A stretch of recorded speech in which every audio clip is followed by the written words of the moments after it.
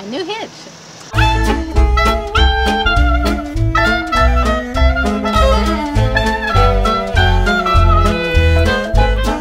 Hi, Jim and Sharon, Drive to Ride.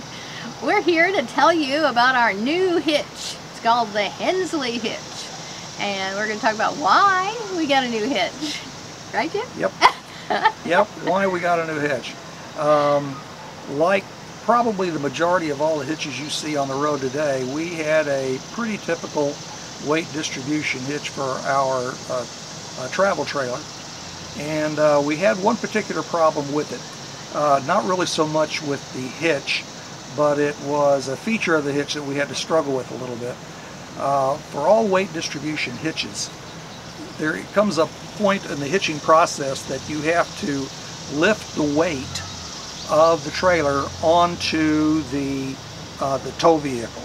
And usually that's done with some kind of a bar or something where you have to take the chain and heave it up, or in our case it was a torsion bar that you would have to get underneath the torsion bars and with a big lever and heave the thing up onto the brackets.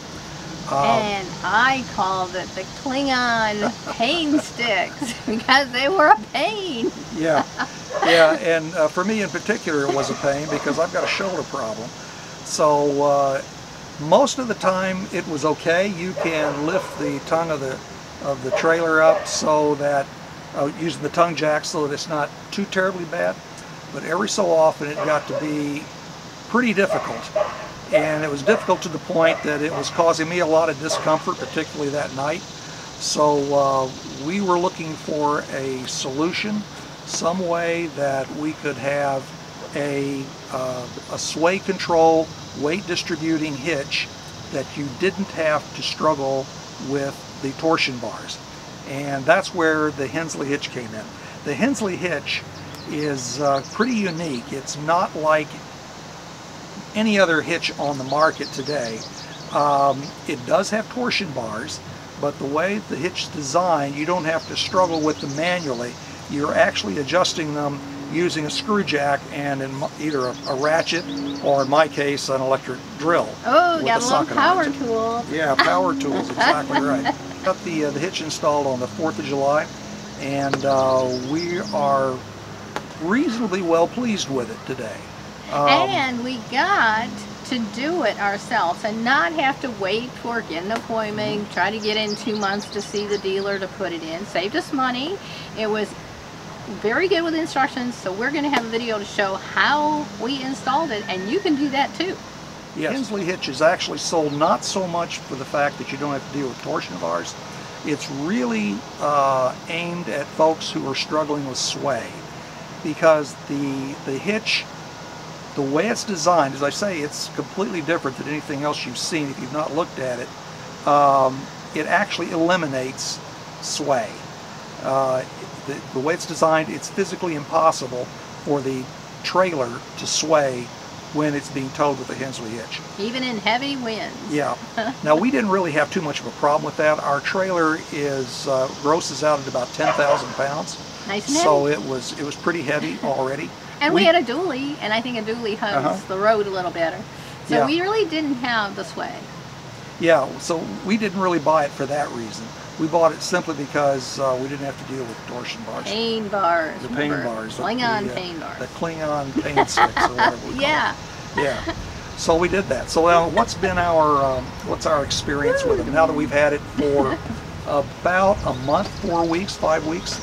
Well, certainly we don't have to deal with those torsion bars anymore. Just using a drill is the way that they're adjusted, using the screw jacks. The one thing that they will tell you whenever you buy it is that hitching up is an entirely new experience. It's a learning process. Learning curve. That's a nice way of saying that. It took us a few times. The first time that you do it, you better reserve 30 or 40 minutes. But after the first 100, you're fine. Yeah, we're kind of working towards that. We're not quite there yet. But here's the idea. You know, with a traditional hitch on a travel trailer, you've got a ball and you have the coupler. It comes down, you just click on it. That's all you have to worry about. It doesn't matter if the if the coupler is at this angle, or even if it's up or down, you just have to get it over the ball and drop it down. And you got a little fudge room, probably about Yeah. a quarter of an inch either way. Yeah, you can. You don't have to be Right on. precise. This one you do. The Hensley Hitch is, you're worrying about the connection in 3 dimensions. Yeah. Not, and you'll have to see it, but you've got a long stinger that's going inside a receiver, and not the receiver on the truck, on your tow vehicle, but the receiver on the hitch. And we'll show pictures. Yeah, we'll show you some pictures of it. Maybe we'll stick some right in here somewhere. But that means that you're worried about the angle that you are connecting in 3 dimensions. Yeah. So not only do you have to have it, you know, this way, sideways, but you're also worried about it up and down. And then the angle. And then angle, like this, one way or the other. One time we had that where the truck, it was way up and the trailer's right down, and that was a challenge. We had to angle the thing to get there. There's a way to do it. Yeah, you just have to learn and figure out how you make all the adjustments. It's so still easier than the pain sticks, trust me. Yeah, I don't have any more of those worries. But anyway, so that's the story on the Hensley Hitch, why we put it on. I will tell you the thing's expensive, so... but it's worth it that he doesn't hurt. Whenever you compare the alternative, which was buying a 5th wheel. Oh, and they're really expensive. All right, so you're going to spend $60,000, $70,000, $80,000 as opposed a couple of $1,000s for the Hensley Hitch. Much better. It's probably a better deal. And you can do it yourself and save money. Yep, you can install it yourself, and it's designed to install yourself. Yes, we like that. So it worked out pretty well. So this next little clip video is showing the hitching process after we've already installed it, to show you how easy and so nice to be able to use the power tools and not to hurt ourselves with the Cleon bars. So I hope you enjoyed the clip.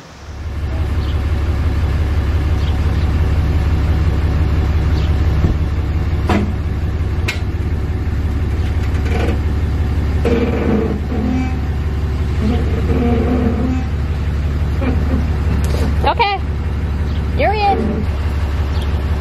We have contact. Yay.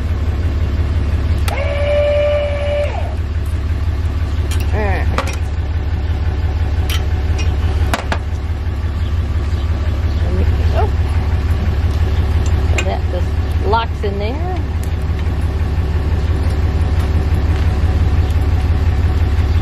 There she goes. You can adjust it by turning those little things. Yeah, I was just thinking so you gotta, just adjust it. Turn it once. Yeah.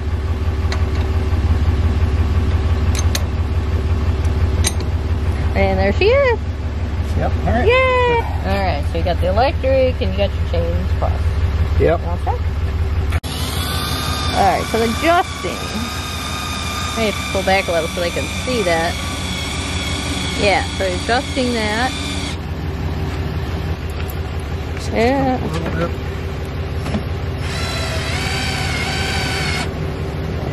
That's how you adjust the weight on your front tires. Right. You pick this thing up and it puts more weight on the tires. Yeah. And what we have learned is if I get it, there's 3 marks down here, and if I get it about an inch ahead of above that last mark, it rides pretty good. Yeah. If I get any more pressure than that, it just beats us to death. It's too stiff then. It's too stiff, yeah. So we had to adjust that a couple times to figure out where's the best ride.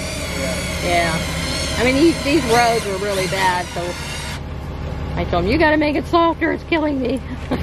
Then we're ready to go. Howdy, partner. Now you come along for the ride, and you come and subscribe, and, thumbs up, hit that bell.